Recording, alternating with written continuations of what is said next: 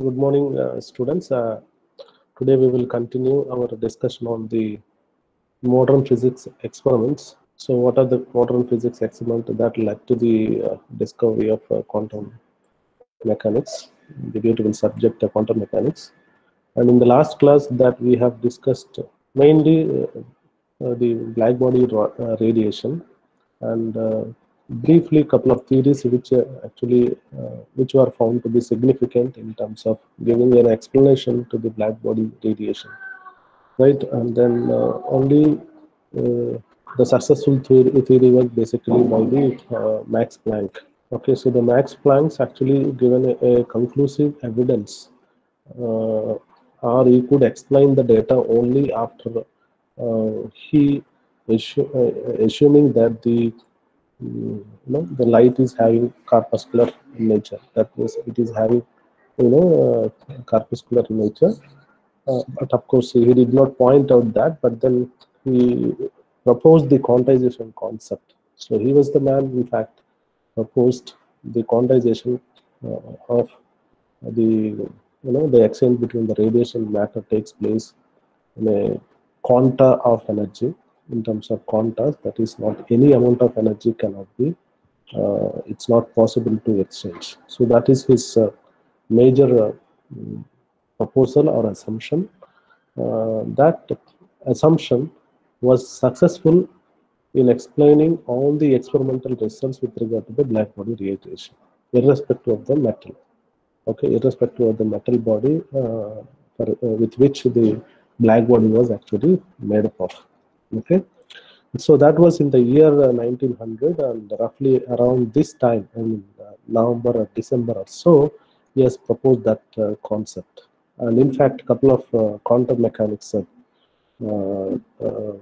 researchers, they would say, even in fact, that is the birth, that is the date of birth of the quantum mechanics, because never before, the 1900, roughly about, I think, November or December or so.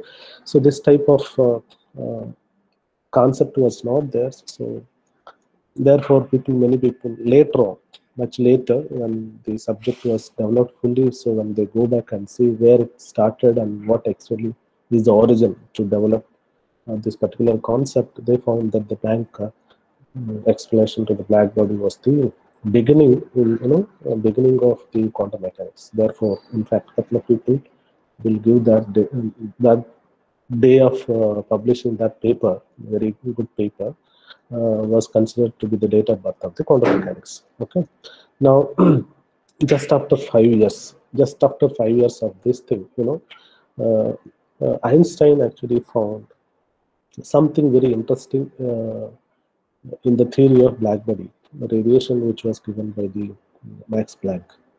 And he is so sensible. We come across nowadays, people are publishing so many papers, the number of papers publishing.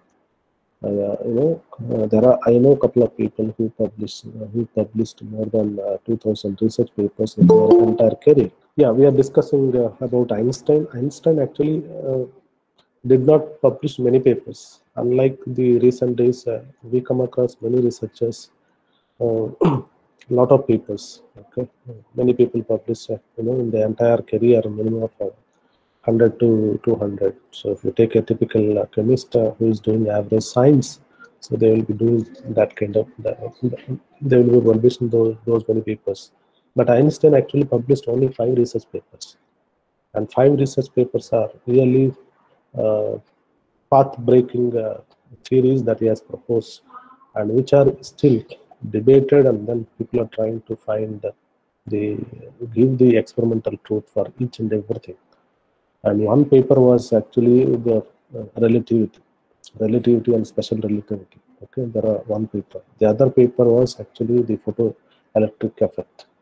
He has given a nice explanation inspired from the Max Planck black body radiation theory. He has given a nice explanation, which was actually later on successfully all his theory or assumption, whatever he proposed in the photoelectric theory, that was actually proved. Therefore, it was very successful. The another theory what he gave that we will discuss also, that is the molar heat capacities. That also we will discuss as a part of this one, 3. And then there are 2 more papers that he has published about space, understanding the space. He has published something. Okay, so his contribution to the science was so phenomenal, and it is an eye-opener, and people never thought that. He's well known to the entire science community as a good imaginary person. You know, his imagination is such that it is accurate. It is accurate. That is where he is so special among all the science researchers that we have produced, the humankind or mankind produced so far. So let us go to the photoelectric effect, what exactly it is, and what is the explanation given by the Einstein, very briefly. I think all of you know very well the photoelectric effort.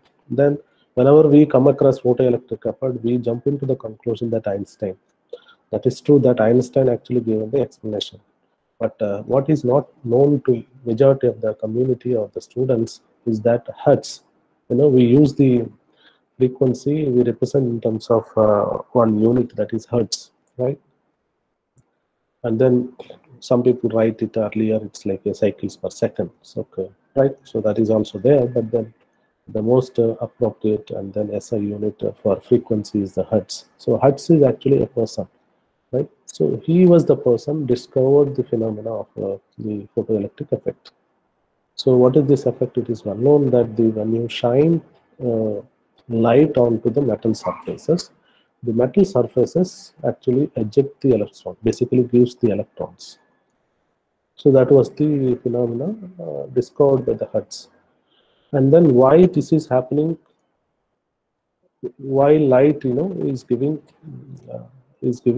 ejecting electron from the metal surface, is not understood initially, but later on people came up. Okay, so as I told you in the black body radiation discussion also, whenever we observe an experiment, okay, whenever we have an experimental result, we try to give, try to give what is the explanation for this. So therefore, in the similar line, many people try to give some kind of explanations. Okay, at the same time, parallelly, many people try to do some kind of that more and more experiments, uh, which actually will help us to understand in a better way. Okay, so people ask questions. So this is the fundamental phenomena. So is it a true, this photoelectric effect is true for only this type of only iron metal? Is it applicable for the tungsten? Is it applicable for the other metals? So these are the questions people ask. Okay, Hertz has found something. So can I do the experiment with regard to some other metal atom and see whether this effect is true or not? So this type of experimental experiments are parallelly going on. At the same time, there are several people came and try to give the explanation. Okay, before going to those all theories, I may not go to all the theory, but I will just briefly give you a few observations, experimental observations, and later on I will give the explanation of Einstein. The first one observation is that if the frequency of the incident radiation is smaller than the metal threshold frequency, okay, and there will not be any ejection of the electron from the metal surface, irrespective of its intensity. So this was the observation of one scientist, Philip Lenard. Okay, this was the one observation. The frequency of the incident radiation is smaller than some threshold frequency. Okay, then you don't see any ejection of the electrons from the metal surface, even though you are using very high intensity radiation. Okay. On the other hand, even though if the intensity of the radiation is smaller than the threshold, then even though the intensity is small, if the radiation frequency is above the threshold frequency, and there will be instantaneously there will be ejection of electrons. Okay, so that is the second point. And above the threshold frequency, the number of electrons ejected increases with the intensity of the radiation, but does not depend upon the light frequency. This is another point. So above the threshold frequency, right? So you have a cutoff threshold frequency, and if you are using a frequency, if you are using the radiation of above the threshold frequency, and it is actually giving a lot of electrons, okay, and no matter what kind of frequency of the radiation that you are using, okay, then the kinetic energy of the ejected electron. Okay, so obviously, since the ejection of the electron depends upon the frequency, so subsequently we can also assume another point what was discovered is that the kinetic energy of the ejected electron depends upon the frequency but not on the intensity of the beam. Okay, and the kinetic energy of the ejected electron increases linearly with the incident frequency. Okay, when you're trying to plot the kinetic energy versus the kinetic energy on the frequency on the x-axis and kinetic energy on the y-axis, if you are trying to plot, then above the crush, there is a linear dependence. Okay, linearly it is increasing, and that is not starting with the origin, but it will start on the x-axis some point. Okay, so that point, what we call it as a threshold frequency, and these observations are something different as far as the classical physics is concerned. Why? Because according to the classical physics, so the frequency can be any number. The frequency can be any number. You can start with 1, 2, 3, 4, and you can have even a fraction also. Therefore, the energy exchange with the matter and radiation can take place in principle in any amount. Okay, suppose if, and moreover, the intensity of the electromagnetic radiation proportional to the square of the amplitude. Okay, now according to the classical physics at that time, people are thinking that, okay, suppose if I am giving applying a radiation which is a less intense one, then what should happen? That the metal should accumulate, basically all accumulate the energy, and then accumulate. When it is reached a sufficient intensity, then immediately the electron should eject from the metal surface. That was the concept as per the classical physics. Okay, if it is sufficiently intense one, I mean, if the radiation is sufficiently more intense one, then it should instantaneously give. That is indeed the case. There is nothing much. But then what is important is that, of course, again there also the frequency should be some kind of threshold frequency. The frequency of the radiation must be above the threshold frequency. But when you look at the when you are using the low intensity radiation, okay, then according to the this one, then it should accumulate, and then finally it should eject. But it was not the case. What is observed is that even though the light intensity is small, but if its frequency is above the threshold frequency, so instantly it will eject the electrons. So this concept could not be understood according to the physics laws. This concept, the dependence of the ejection of the electrons and their kinetic energy, okay, everything is dependent on the frequency, not on the intensity.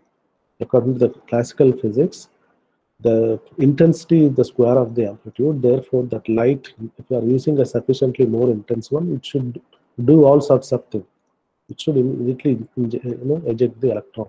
So that was the concept. Well, this is the diagram. I could have kept in the previous place. Anyway, you know this very well, that you have a metal surface, and when you shine light with the frequency, then it will give some kind of thing. Anyway, this is the Einstein explanation. I will come to that, but the observation is something like this. The observation experimental results actually is this. So when you try to plot the frequency versus kinetic energy, K stands for kinetic energy, mu stands for the frequency, and this is where it is. So it is linearly increasing. The kinetic energy, if you are plotting, just after if you are using a frequency which is above than the mu0, then the ejection of electron is instantaneous, and then there is a linear dependence. So it increases the frequency, and the kinetic energy is also increasing. Okay, and but below this, okay, if you are using a frequency less than mu zero, nothing no ejection of the electrons. So these things, it found it was not very clear at that time, but only the Einstein has given uh, very conclusive results. So here's the major drawbacks in the according to the classical physics. Okay, before the Einstein theory was actually is this gradual accumulation, continuous absorption of energy by electron. Okay, so these are actually found to be not so correct. Okay, so and based on this, we cannot explain the photoelectric effect. Okay, and Einstein actually came up with this concept. Okay, so this concept is okay. As I told you that he inspired from the Max Planck concept of the quantization, and he took one step ahead and then said that okay, the quantization, if it is true and if we could successfully explain the black body radiation, then there should be something beyond that. The light should be actually is made up of particle. Okay, I mean, if that is true, then it cannot have any amount of energy. So there will be a limited amount of energy. So what he has said that, okay, a photon which is incidenting upon a metal surface, it will have a energy of h nu. Okay, and this h nu energy, when it is striking on the metal surface, and the metal surface, we know that the electrons are, we have free of electrons or sea of electrons are there moving freely. So when they see these electrons, whatever the energy it is having, it transferred its h nu energy to the electrons, and the electrons, if it find, if its frequency is okay, is matching with this energy, then there will be a ejection of electrons. If it is not so, then there is nothing can be absorbed.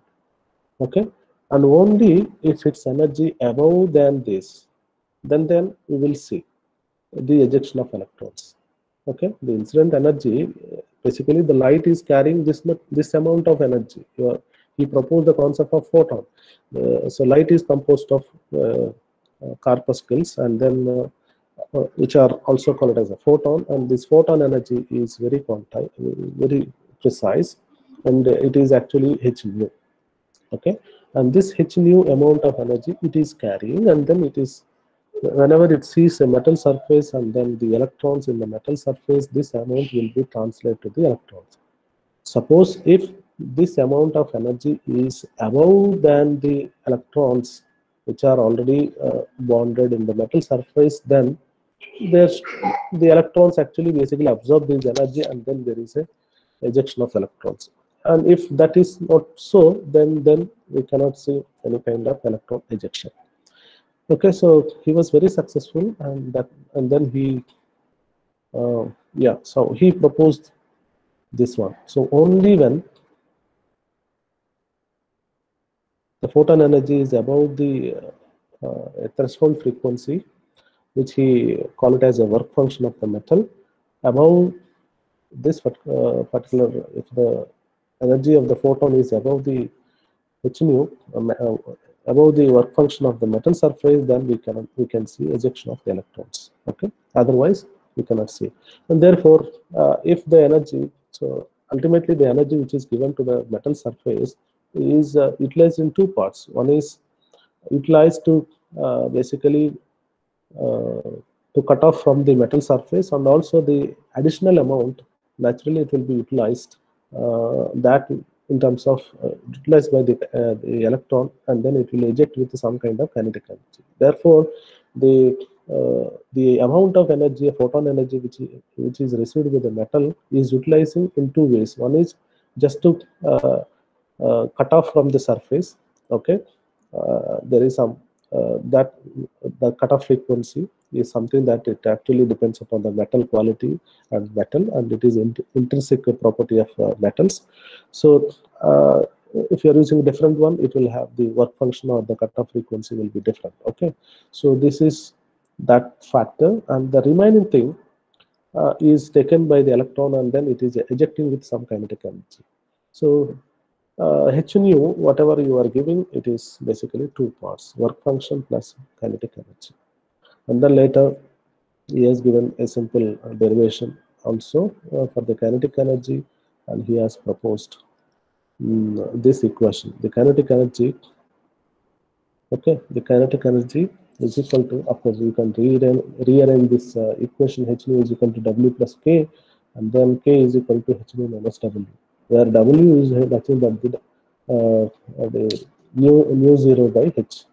Okay, so where mu zero is the incident initial frequency or the cutoff frequency of metal. So it depends upon the metal, and it is intrinsic property. Each metal will have its own threshold frequency or cutoff frequency. Now this equation, very simple equation, also explains why there is no ejection of electrons. If it is less than if the incident frequency is less than mu zero. Okay, why? Because you can see here from the kinetic energy, this is the kinetic energy expression. You can rearrange and write it like H multiplied by H nu minus mu zero. Okay, and the mu zero is the cutoff frequency. So, okay, and the mu is the frequency, incident frequency of the light. Now, suppose if this is small, if mu is small, then basically it is a subtraction, right? If this quantity is high, only then it will be positive. Otherwise, it will be negative, right? Right. Suppose if mu is less than mu zero, then the kinetic energy is going to be negative. But kinetic energy never be a negative, right? It is a positive quantity. Energy is a positive quantity. Therefore, from this it is very clear that unless you provide sufficient frequency of radiation, the metal will not eject the electrons. So that is understood from this explanation, right? And later on, of course, there are many people came up and then tried to seek the reality of, try to give much more clear evidences in terms of experiments. Okay, and as I told you that it is a continuous process. Theory and experiment is a continuous process. Okay, now Millikan came in 1905. He has given, sorry, Einstein came in 1905 and gave some kind of explanation, and that explanation has to be again tested, right? It cannot be, it is simply that he has explained, right? Any theory is only validated through the experiment. As long as it is not validated with the experimental results or observations, it cannot be accepted as a theory, right? So Einstein theory, for some time it was debated and then discussed, and then many people try to disprove, and at the same time many people try to prove with their experimental results. And only in the year 1960, Millikan, we all know Millikan very well. Millikan came up, and then he has given very systematic evidences and systematic experimental data. He has collected from different variety of metal surfaces, and what are all the assumptions that he made, the Einstein has made, everything is he has proved that it is correct. Okay, right. And then in fact Millikan also found, very interestingly, the Planck constant. I mean, you can just write down all the small expressions. So this is the Vs. Vs is the Vs is the stopping potential in the experiment. This is given to be h by E multiplied by nu minus h by E multiplied by h nu. Okay, it is. I mean, the kinetic energy is nothing but the charge multiplied by the applied potential. That is one expression. So the kinetic energy expression in the previous slide I have given, right? Here this is like this. So the K is equal to H multiplied by nu minus mu zero, right? Now what I'm saying that this kinetic energy, is, we know that half mv square, that is one expression. But the other expression in terms of in the experiment what we do, how to measure the kinetic energy. So we apply different potential and in the experiment. So therefore the kinetic energy also can be written as this one, E multiplied by stopping potential. Okay, and this E, when you take to the other side, it becomes H by E mu minus H by E mu 0, right? So this is a simple expression that he has given. Now, the Millikan, what he has done, he tried to prove this relation for different metal surfaces. Okay, he tried to prove this, and in all the cases, he was very successful in explaining everything. Experimental results are inconsistent with the Einstein theory, and he also did little more than that. So when he is trying to plot the graph, y is equal to this expression, this is of the form y is equal to mx plus c. Y is equal to mx plus c. So m is the what? This is the intercept, and then m is the slope h by v. Intercept is basically this entire quantity. This is a constant basically. Right, from this slope, he tried to get the Planck constant, which was given, which was derived by the Planck, Max Planck, right? And this Max Planck constant was found to be almost matching with the Planck constant, which is given in the year 1900. Okay, just imagine that, the story, you try to go back and see the black body ratio for Planck.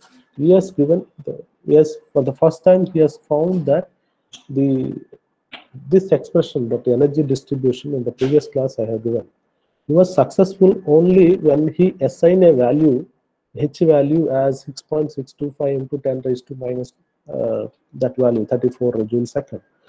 Okay, he could successfully explain only when he assigned h value as that one. Therefore, he introduced as a constant. Okay, that was the story. But Millikan, he was trying to explain the assumptions or theory of the Einstein, and in the Einstein theory, he found there is a Planck constant, and he tried to calculate from his experimental data. He tried to estimate the Planck constant, and he, surprisingly, the Planck constant, what he actually got from the photoelectric effect, the experimental data, is almost matching. And in fact, if you want, this is 0.5% error limit, he could successfully get the Planck constant, which is given by Max Planck. Just imagine that somebody did some experiment and he proposed something, and this is entire different experiment, but he was also very successfully obtained a value which is already given by somebody else. So this is something very unique. The theory, the Max Planck constant, it became such a successful constant. Why? Because that it is well proved. It is nicely proved by different scientists.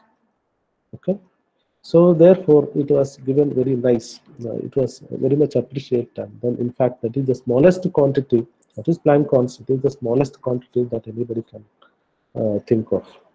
So that is really nice. So that's all about the Einstein theory. So Einstein said that, okay, light is the takeover message from the photoelectric effect. Okay, briefly, there are certain assumptions and experimental results before 1905. Starting from 1887 to 1905, before the Einstein theory, there are several assumptions. There are several experimental data with regard to the photoelectric effect. And broadly, all the things are actually related with the frequency. People are puzzled with the frequency. Why there is a frequency dependence on the kinetic energy? That nobody has no clue. Okay, but Einstein came in 1905. He has given nice theory.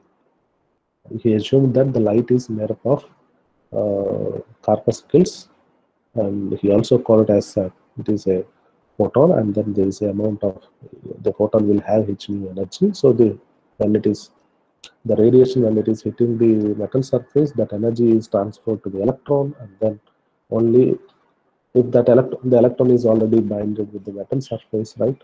And therefore, to eject that one, unless you provide the energy which is already the binding energy of the metal surface, then it cannot eject. Okay, and then he was successful. Later again, the Einstein theory was successfully explained in terms of experiments by Millikan. Okay, so that was the a brief story about the photoelectric effect. And in the year 1923, again this another phenomena was observed, and that was also very interesting. The Compton effect. Compton came up, and then he has given very conclusive evidence for the corpuscle nature of the radiation. The particle nature of the radiation was actually proved. Direct evidence was this is, I would say, it is the direct evidence. Direct evidence is given by is proved from the Compton effect. Okay, Compton effect is actually a scattering effect, a scattering experiment. Okay, so what is this experiment? This experiment is very simple. That you have some metal foils, and then metal foils are, when you shine very high energetic radiation like X-rays, for example. Okay, the experiment is very simple. You have a metal foils, typically gold or silver foils they have taken, and then they are shining X-rays onto that. Okay, okay, and then now basically you have electrons are basically ejected. Electrons are basically ejected, right? And these ejected electrons, not ejected, basically scattered. Okay, and the scattered photons they were trying to observe. Okay, you shine the X-rays on the metal surface, and the scattered, you have a absorption and scattering. Okay, so refraction. So these are different phenomena when you shine light, and light is interacting with the matter. Okay, absorption, refraction, diffraction. These are all the properties of light, right? So this Compton was very much interested in the scattered light. Okay, he was only interested in scattered light, and he was observing the scattered light. And when he tried to plot the graph, okay, the scattered light he has collected, and he's trying to plot. Okay, so his experiment is this. So he is shining light with some kind of high energetic radiation. Typically, X-rays are basically shined onto the incident upon this particular metals and metal foils especially, and then the metal doing so many things, but then he is only particularly interested in the scattering phenomena. Okay, and he was trying to collect all the scattered light, and then he was trying to plot a graph, intensity versus this is the intensity, lambda versus intensity.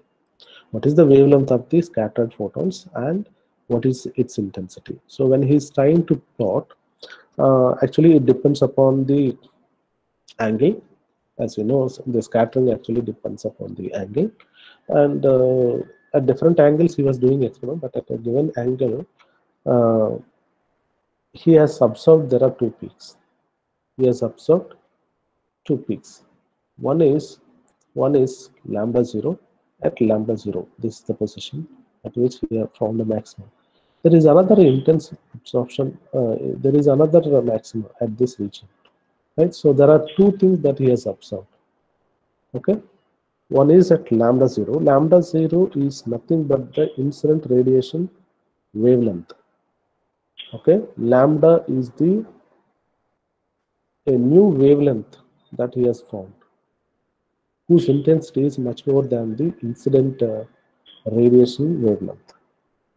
Okay, incident initially we are using lambda 0 is the wavelength of the X-rays.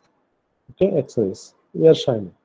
Now the scattering photons, when you try to observe the incident radiation, we have incident radiation, but along with that you do have another radiation. That radiation wavelength is much higher than this is higher, right? So wavelength is increasing in the direction, and the another radiation intensity is found to be much higher than the other one. So that is the experiment. Now the thing is that how to explain this. Okay, again this was again explained by using the same concept of the corpuscle nature of the particle and corpuscle nature of the radiation. Okay, and when you have, yeah, so when you incident the X-rays, so whose energy is h nu, okay, and it behaves like a one particle, and then the metal surface you have electrons, right? So the electrons receive this one, and then they basically scattered, and then there are many things, and then by using the energy conservation, momentum conservation laws, you could successfully explain this particular. Uh, he actually derived this expression. What is that lambda or the delta, or some people write it in a delta, that is the shift in the wavelength, that lambda minus, you can also write that way, lambda minus lambda 0 is what we call it as a delta lambda. Okay, yeah, so lambda minus lambda 0 is you can also write this way, is nothing but the delta lambda. Of course, in that case, this will not be here. So you can find the expression in this type of form in many textbooks also, but everything is same. Okay, there is a shift in the wavelength after the when you are monitoring the scattered photons. Okay, the shift in this thing, the shift in the scattered photon wavelength shift actually depends upon the angle. Actually depends upon the angle. So what do you mean by angle? If it is a wave, if the radiation is a wave is everywhere. It's like a ripple. It's like a ripple in the water. How it actually propagates? Does it confine to only one particular direction? No. The moment there is a disturbance, the wave actually propagates in all directions in the space, right? And if it is a wave, then there should not be any angle dependence, right? But in the derivation part, what you observe is that there is a angle dependence. That means the radiation actually having the particle nature. Therefore, that angle dependence was actually is there in the expression. Okay, so he was very successful in explaining this particular wavelength shift. Okay. Then the next one, anyway, I'm not going to the derivation part because that is beyond the scope of our subject. I just want to give you the story, how these things actually over the year, over 25 years or 30 years, how this was actually developed, right? That is the purpose. So those who are interested, you can find this my discussion in most of the physics BSc textbook also. BSc, what I have studied is three major. I have physics, chemistry, maths, and in the physics final year we used to study all these things. Okay, we have two papers, two physics papers, two chemistry majors, and mathematics two papers in the. Of course, we do have practicals, but theory papers. I'm saying two papers. Each one we will be there in the third year. So I have read in my BSc itself all these things. The next the conclusive evidence of the corpuscle nature of the radiation is from the molar heat capacities. Okay, molar heat capacities. So what is the molar heat capacity? I think you have already studied, right? So what do you mean by heat capacity? Can anybody answer what is the heat capacity? How do you define heat capacity?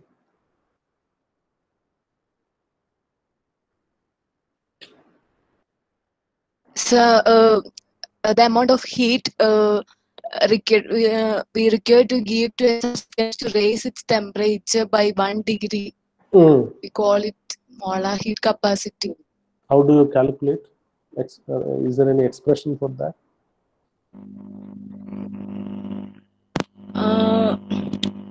C is equal to Q by T. Can I say like this? Heat capacity is defined to be change in internal energy with respect to temperature at constant volume. Can I say like that? Yes, sir. Okay. So this is the definition according to the thermodynamics. The heat capacity is the change in internal energy with respect to temperature at constant volume, right? So this is the definition of heat capacity. So in the year, at the early 19th century, there are two persons, Dulong and Petit. Probably you have studied about these people in the thermodynamics or thermochemistry, and well-known scientists.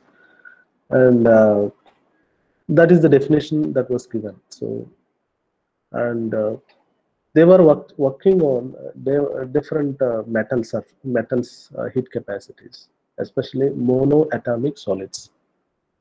Monoatomic solids. Can anybody name what are the monoatomic solids?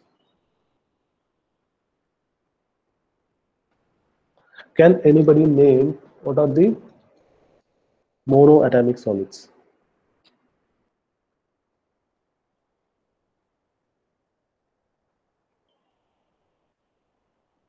We have any metals? Where do you find metals in the periodic table?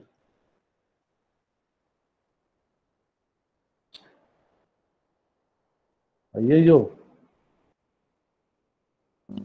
Left to the left side and the middle. Transition metals and then group 1, Potassium group 2. Potassium is a metal. Yes. Yes. Lithium. Yes. Can I Yes. say this? Sodium, lithium, sodium, potassium, rubidium, cesium. These are all metals. Am I right? These are Yes. monoatomic. Yes. Okay, diatomic, monoatomic. That means only one atom will be there. You don't have anything. So these are solids, and then you will have only one atom. So that is why the name came like monoatomic solids. And people are working on the molar heat capacity of monoatomic solids. Okay, and the molar heat capacity is actually they found it is approximately 25 joules per Kelvin per mole. The molar heat capacity of the monoatomic solids is found to be roughly 25 joules per Kelvin per mole. I think this number, anybody can derive this number. Okay, how to derive the molar heat capacity of monoatomic solids? Well, we have thermodynamics. Okay, so from the equipartition principle, okay, if it is one atom, it will just oscillate, right? It makes vibration. So if it is having, if you leave the atoms or any matter in a particular system, okay, and it will possess an amount of energy, kT. That is kT, what we call it as a thermal energy. Any system, even we also will have a kT. K is the Boltzmann constant, T is the temperature. So any system, if you are keeping at a temperature T, so it will have kT thermal energy. Okay, so the thermal energy of monoatomic solids will be kT. Okay, that is the basis we can start, and then we can find out the molar heat capacity.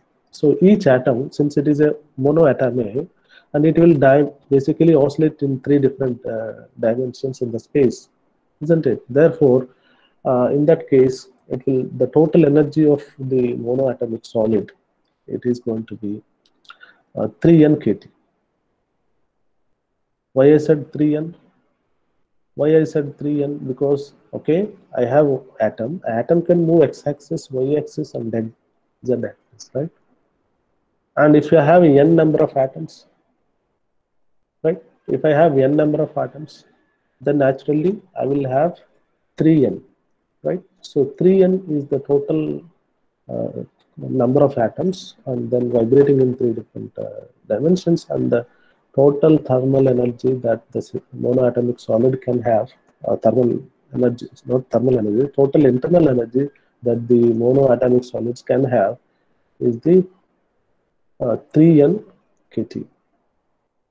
3n kt. So where n is the total number of atoms, right? Avogadro number of atoms, you can say. And again, we know that n, the Avogadro number multiplied by Boltzmann constant, we represent with the universal constant, gaseous constant R. Therefore, the expression what we get is the internal energy is going to be 3RT. I hope I made my point, right? You have one atom, it is oscillating in 3 different dimensions. Therefore, the average of the atom is actually 3 kt.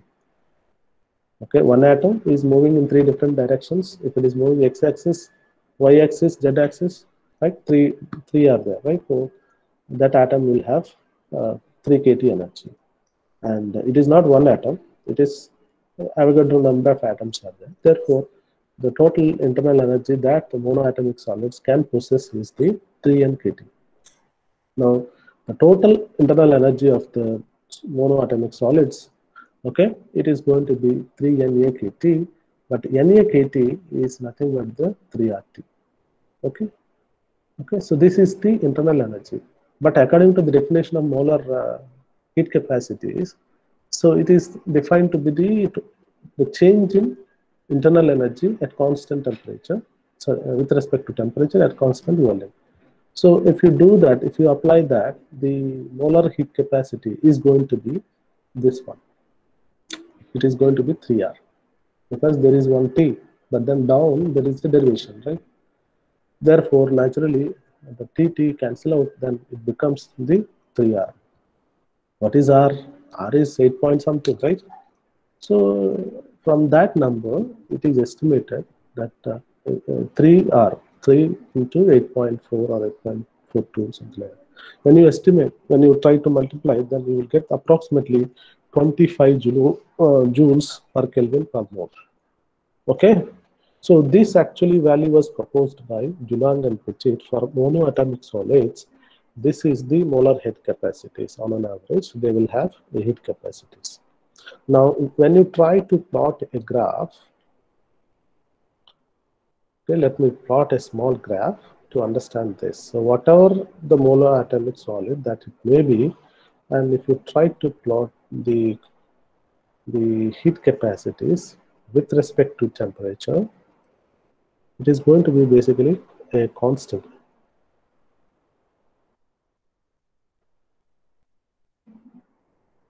So you can take on x-axis the temperature and y-axis this quantity, heat capacity.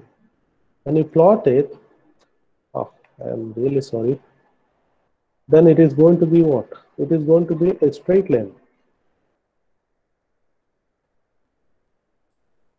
So it is going to be a straight line, right? This is T and this is CB.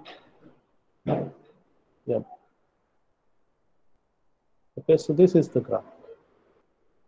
So irrespective of the temperature, all the monoatomic solids actually they show very constant behavior. The constant behavior is actually this. What is this constant behavior? Irrespective of the nature of the metal, the monoatomic solid, actually all of them will show 25, approximately 25 joules per mole per Kelvin. This is the amount. Now later on what happens, people are working on the same metal monoatomic solids, but at different temperatures. What are those temperatures? Initially, people don't have very much access to go to low temperature. Initially, I mean, the older days, people don't have much technology to lower the temperature of a system and to do experiment and to find out the observations. But later on, as the technology is increased, the people came up with some development of Devar flask, which actually lowers the temperature, right? The technology is improved and accordingly, people started working with the experiments even at the low temperature. When they are doing those experiments, when people try to estimate the molar heat capacities at low temperature, that means below 0 degree Kelvin, right? Then people found something interesting. What is that? Actually, it is decreasing rapidly, and then it is going to even zero also. Understand? The monoatomic solids, what Dulong and Petit actually predicted, they are not actually possessing the 25 joules per Kelvin per mole energy, but in fact, actually at low temperatures, this behavior above the room temperature, this behavior is absolutely fine. Nothing much deviation. Okay, it is within the limits. But then, the system's temperature is lowered, and then when they are going, lowering the temperature, actually it is decreasing, and then in fact it is going and reaching even the it is going to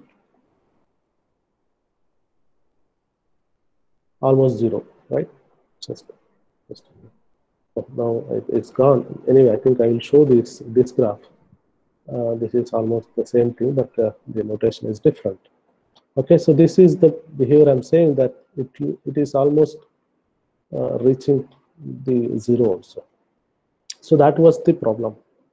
That was the problem in the with regard to the molar heat capacity of the monoatomic solids. Now, who will give how to understand this behavior? Why there is a deviation? If it is at room temperature and above, it is a constant. So 1 minute. Hello.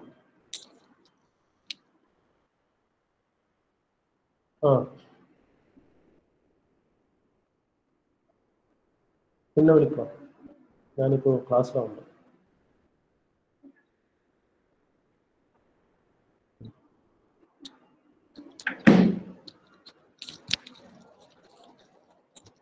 Hello.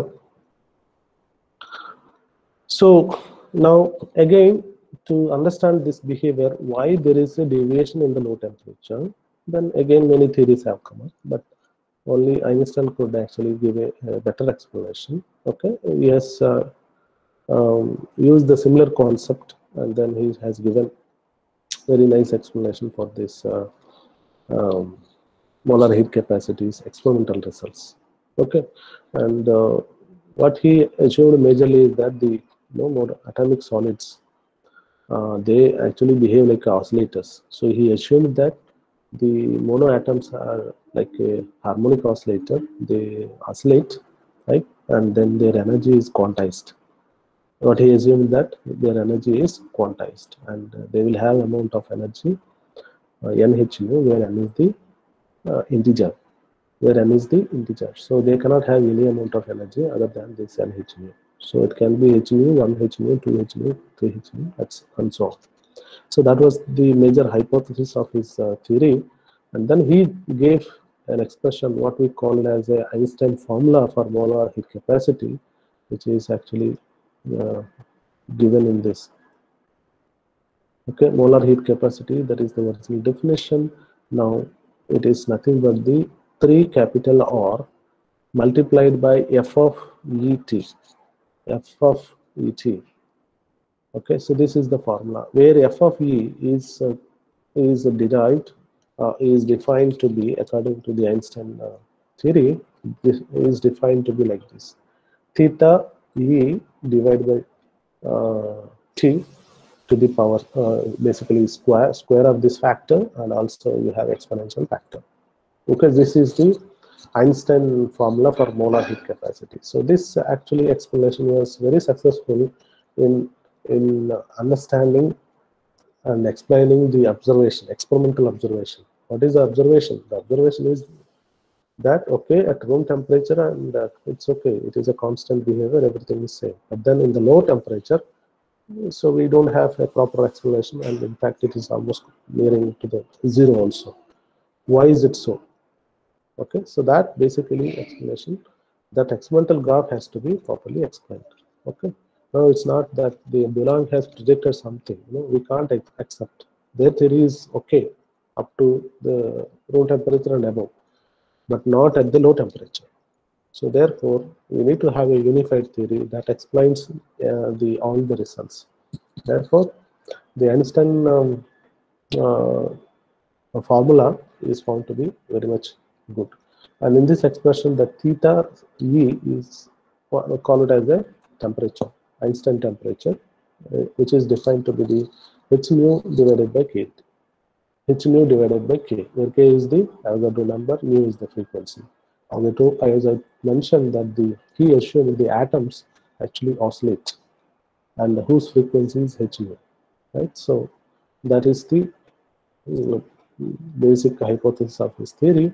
And this Einstein temperature, that theta is high means basically you have higher frequency from the atoms. Okay, that happens at the high temperatures. Of course, as the temperature lowers, then it will go to it will behave differently. Okay, at high temperatures. So in this formula, okay, in this expression, you can see here this is the Einstein formula, and there you can impose two conditions. One is at a high temperature, okay, and the other one at the low temperature.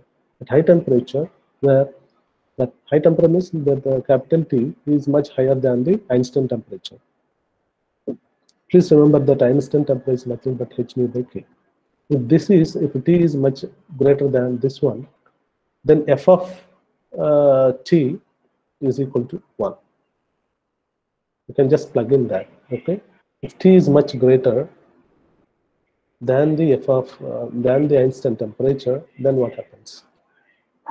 Here, what will happen? How this is becoming 1? This function, the total function becomes 1. How this is happening? Can anybody say? In theta, e raised to exponential form, Hmm. the denominator becomes very big. Yeah, very big. So the Not, expansion becomes 1. No, not denominator. Actually here, then this one you can actually, if theta is much higher, then actually there is 1, right? This, okay, there is 1. It is in the denominator. Therefore, the total factor it becomes small. If that factor becomes small, then you can expand that. Okay, you can expand that to the first, only up to the first term. The remaining thing will be cancelled out. Okay, and this actually totally cancelled out. You please work out from my instructions. Note down this and then please work out. This function, not the entire function, basically the entire f of t becomes basically 1. Please work out and use this formula. So if theta is much higher, then you expand it. You expand the terms and you expand this also, and then both will cancel from some terms here, some, and then here theta e by t. So both things actually cancel out, and this total thing will become 1. Okay, if this is 1, then what is there? What is left over is 3r. This is exactly matching with the Dulong observations or predictions. So at high temperature, Einstein formula, whatever he derived, it is nicely explained. That is taken care. But that is not so interesting. What is interesting at the low temperature explanation? At low temperature, when when temperature is smaller than the theta e, Einstein temperature, there is another condition that we can impose. When you impose that, the f of t is equal to theta e by t square multiplied by e raised to minus theta e by t. You can see here. You can see here. So it is not a linear behavior. This is no longer a linear behavior. Here, in that case, at low temperature, 3R multiplied by this. In that case, at low temperature, the molar heat capacities is going to be 3R multiplied by this. Okay? This 3R multiplied by theta e by t whole square multiplied by e raised to theta e by t. Now, in this expression, please recall, this is a there are two functions. If theta is small, okay, sorry, if t is small, what happened to this function, this particular function? Just look at theta e by t. Okay, now I'm saying theta is small. If theta is small, if it is something, if some quantity in the denominator is small, what will happen to the total value? it becomes higher, right? It becomes higher. The total value becomes higher. Suppose 1 by 2, 1 by 1, 1 by 0.5, 1 by 0.2. Which one is good? Which one is higher? Naturally 1 by 0.1, right? Right. So if you have 1 by 1, and if you have 1 by 2, and if you have 1 by 0.5, okay, so which one will be higher? 1.0.5. Yeah, 1 by exactly. 0.5. Exactly. So this actually, as you decrease the temperature lower and lower and lower, then this quantity is basically increasing, right? Does it explain the graph? Does it explain the graph? What is the graph? Graph is this, okay? No, Does no, it explain? No. It is, instead of no. increasing, actually it is increasing. But this is the effect of only this particular thing. But then there is another function which is very strong. Even though this function is increasing, this exponential function is much Decreasing, it stronger. is decreasing. Well, correct. So this exponentially it is decaying. By the time this function actually increase this one, because of this one, the total function actually comes to smaller and smaller.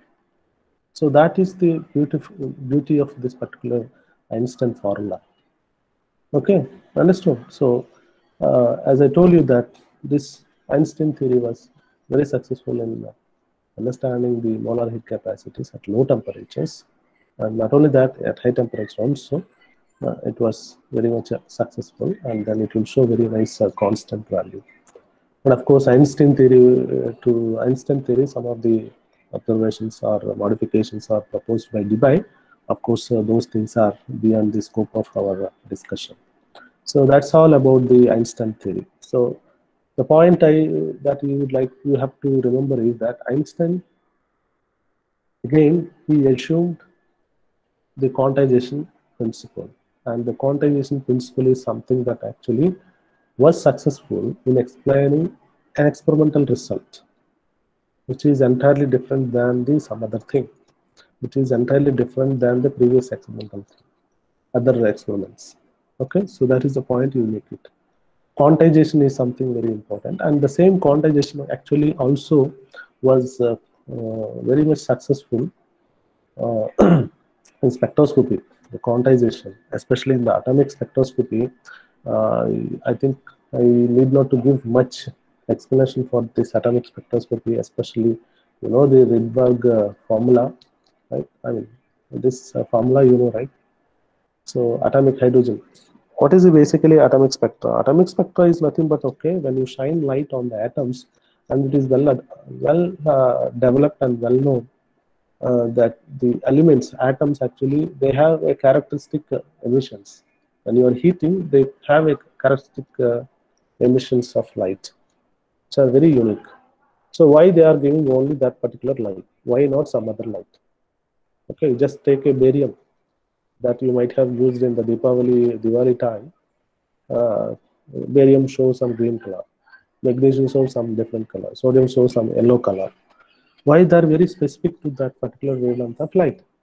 It is mainly because the energy quantization, which was actually proposed by, which was nicely explained by the Niels Bohr, and the quantization, right? The quantization E is equal to delta E is equal to h nu. The energy difference, when it is exactly matching with the incident photon, then there is a absorption, and at the same time that if it is already in the ground state, the energy difference, if it is already in the excited state, then when it is coming back to the ground state, it will emit the photon, which is exactly matching, whose energy is going to match with the energy difference, right? So the absorption and emission process are well understood those days, and from that we can make out the quantization principle is in fact it is true. Okay, the spectroscopy lot of spectroscopic techniques actually slowly developed, and then all these spectroscopic data proves that the energy is quantized. The energy is quantized. I think the hydrogen atom, we have Lyman series, Lyman Balmer, fashion, bracket, fund. So there are different types of lines, they have observed. At one region, something. At one region, another series of lines. At another region, there are series of lines. I mean, those series of lines, what we call it as a Lyman series, Balmer series, fashion, bracket, and fund. Okay, Lyman series, hydrogen atom, the Lyman series, the spectral lines can be observed in the visible region. The other things are actually in the different region, but Lyman series are actually comes and within the visible region. And the Rydberg formula is very nice, and you can expect some kind of problems from this. You just try to recall your previous knowledge. RH is equal to 1 over L square minus 1 over N2 square. Okay, so where the RH is nothing but the Rydberg constant, that is 109,680 centimeter inverse. So this is a nice formula which was derived, and then this explains all the hydrogen atom atomic spectral lines. Okay, so atomic spectra gave a conclusive evidences of quantization. What is the quantization? The energy is quantized. Why we are saying energy is quantized? Because in the experiment, a specific atom gives a specific emission of light. It is well understood. Okay, so that means they have energy. That energy gap only, it is absorbed, either absorbed or dissipated, and accordingly we will see the changes in the spectral line, right? So this actually Bohr quantization principle nicely explains the most of the atomic spectra. Okay, so another important thing, is a pair production. Pair production. What is pair production? Pair production is nothing but a pair. Pair means two, right? So two are produced. From where? From where? It is from the, okay, so there are certain metals. Okay, there are certain metals, and these certain metals, when they absorb cosmic rays, it was observed that when they absorb the cosmic rays, and basically electron and nucleus both are ejected. Understand? So this is actually experimentally uh, observed also by the Anderson later on. Okay, but the pair production explanation was actually given by the Dirac. Okay, the Dirac actually, I told you in the first class, there is a equation which was given by the, like a Schrodinger wave equation. We have a Dirac equation which actually taken care, which actually is based on the, not only on the wave equation, but also that has the property of that has utilized the relativistic theory of Einstein. Okay, so the relativistic equation, what we call it as the Dirac equation. Okay, and the Dirac theory predicted this pair production, which was later on actually experimentally observed by the Anderson in the 1932, I suppose. Yeah. So this Dirac equation came up in 1928, but in the year 1932 or so, Anderson actually observed the pair production. Okay, so how this is happening? So this is happening because the photon is interacting with the nucleus, and it is producing an electron and positron. Okay, like cosmic rays and X-rays. Cosmic rays. This expression was actually, the experiment was done by Anderson using the cosmic rays, which composed of a lot of X-rays are there in the space, celestial space. People have done this experiment where when the light is actually exposed to certain metal, this thing, and they interact with the metals, and then the electron and positron both are basically ejected. So now the point in this regard is that how to explain this. a photon.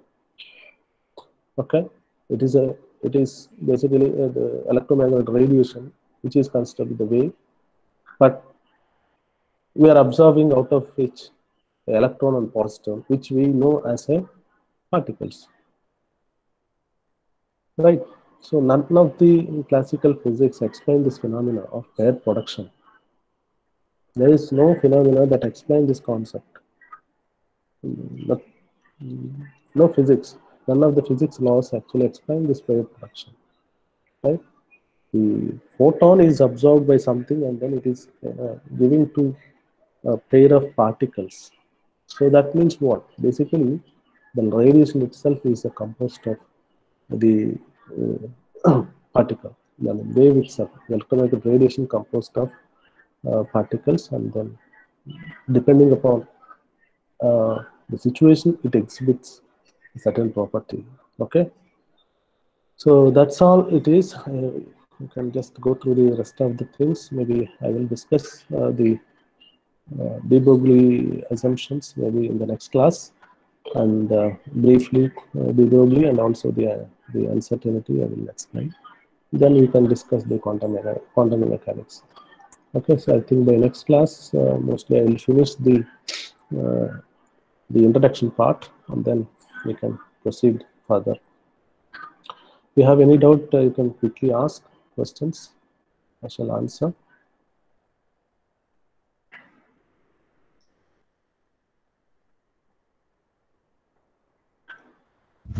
About making the notes.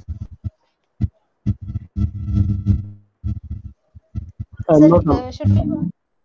should we want to read whole the text and make the note according to our needs? Likewise, we wanna do that or from your notes. See, I'm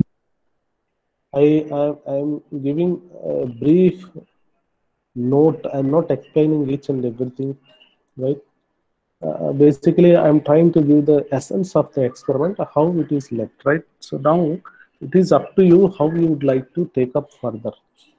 Okay, if my lecture is very much curious to you, and if you want to really find, array, I have not seen this experiment, or I do not know the in-depth knowledge of this particular thing, you go through all the details. Okay, you go through the details and make your own notes. What is this experiment? I gave you the story. Okay, the derivation is not, I have not explained to you, but it's not that I'm not saying that it is not important. It is important. Since I have touched those things, you try to understand, because this is a place where you can understand a little bit of physics, which is also required. Okay, don't think that I am a chemist. Yes, chemist, that is that. You are going to study mostly the chemistry lectures and all, but this is where that you will get a chance to know a little bit of mathematics as well as physics. So whatever I'm touching, based on my notes, what are the slides what I'm giving to you, I have prepared something, and then same thing I copied over there. That is my understanding of the experiment. Okay, and you can go through the text and then write your own notes. That I will appreciate, all of you. Okay, sir. Thank you. Angela?